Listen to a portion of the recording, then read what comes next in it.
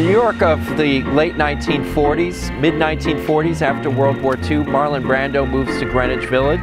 He starts achieving a little bit of success and moves over here to 43 Fifth Avenue. So the world of acting, there's a lot of networking going on, a lot of scenes, a lot of workshops. Marlon Brando had some beautiful actress friends.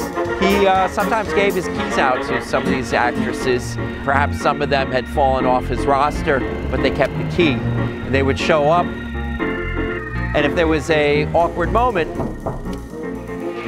She's back. Does she have the key? Oh, dear God. He would escape out the back door.